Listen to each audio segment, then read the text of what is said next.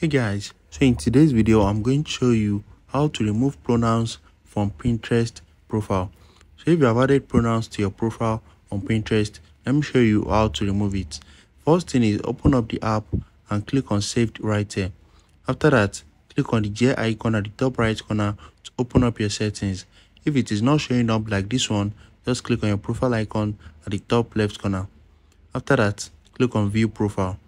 Right here, select edit profile. Once you select it, scroll down and you're going to see pronouns.